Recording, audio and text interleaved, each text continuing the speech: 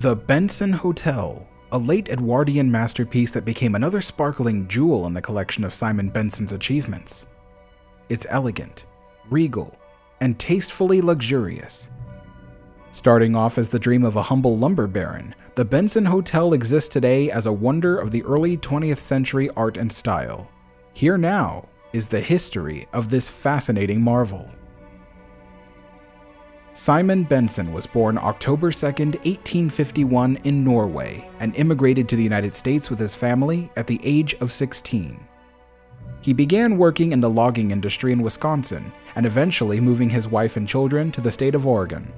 He worked his way up through the ranks and started up the Benson Logging and Lumber Company. In 1891, his wife died after a long battle with tuberculosis, leaving the grieving Simon as a single father. He was a man devoted to his children, and he was more driven than ever to make his business a success. His business pioneered the use of logging railroads instead of using oxen like his competitors. And to save on shipping costs, his company employed the use of logging rafts that floated his timber down to his sawmill in San Diego, supplying Southern California with its desperately needed lumber. Between the period of 1905 and 1929, the city of Portland, Oregon experienced a surge of growth. Becoming much more than just a logging town, it quickly grew into a cultured city complete with annual parades and rose festivals. And new construction introduced modern architecture and design to the city. Being somewhat of a visionary himself, Simon Benson dreamed of a world-class hotel for the city of Portland, and in 1912, he commissioned the city's most prominent architectural firm, Doyle & Patterson, to help bring his dream to a reality. The exterior of the hotel was designed in the French Second Empire style, complete with glazed terracotta and red brick. The lobby had arched windows, and the top of the building was capped with a French mansard roof with dormers.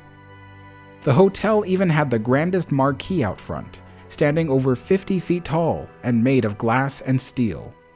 The marquee would later collapse under the weight of heavy snow in 1937. The fabulous interiors of the hotel are a true testament to the elegance and grandeur that Simon pursued. He had bought the best Paonazzo marble to line the baseboards of the walls and pillars. The wood paneling above the marble was done in the now extinct Circassian walnut, which was imported from the forests of Imperial Russia. A story goes that Simon Benson, who was quite used to spending large sums of money, had nearly fainted when he received the bill from the Tsar for the rare wood. That exotic paneling still remains the breathtaking focal point of the main lobby. Adorning this grandiose space are the hanging Austrian crystal chandeliers, the grand fireplace with matching Paonazzo marble hearth, and of course, who can miss the classical coffered ceiling with hand-carved plaster molding? The lobby alone set Benson's hotel apart from others in the city.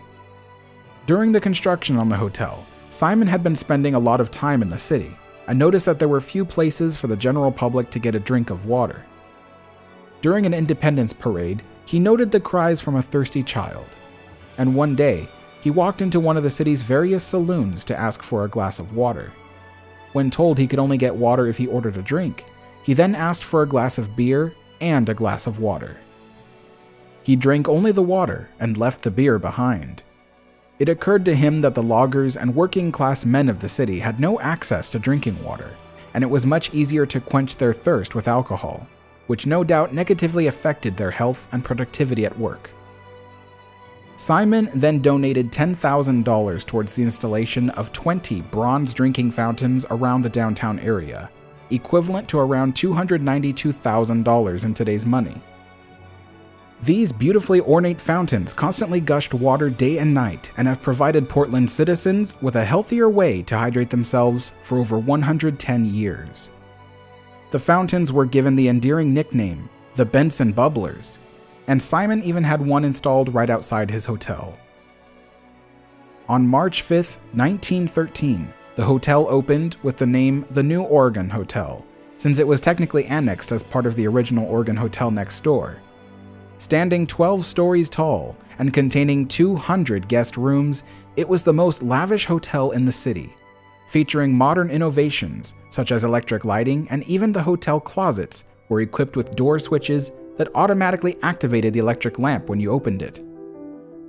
Not to mention, there was circulating ice water, and the guests were greeted each morning with a delivery of hot clam nectar, which is the clam juice left over from boiling clams. Yes, that was once a desirable beverage.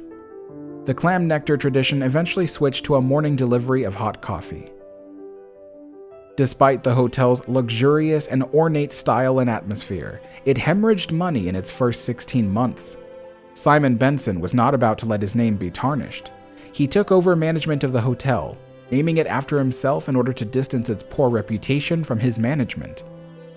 He cut costs where necessary and turned the hotel into a profitable business, eventually selling it to William Boyd and Robert Keller. The hotel has enjoyed success ever since, being sold off occasionally to new owners. Most recently, it was purchased by Hilton and now runs under their management. In the midst of booming growth in the city of Portland, Simon Benson dreamed of delivering the city a jewel they could take pride in. While the Benson Hotel was only affordable to the wealthy, it did provide the city and its people with a much-needed status symbol that planted them firmly on the nation's maps. In his desire to better the lives of his fellow citizens, he provided them free of charge the world's most precious commodity, drinking water. Simon eventually retired from his logging company in his older years, continuing his philanthropy. He funded the construction of the Benson Polytechnic High School to help young working-class children achieve a better future outside of the dangerous sweatshops their peers were destined for.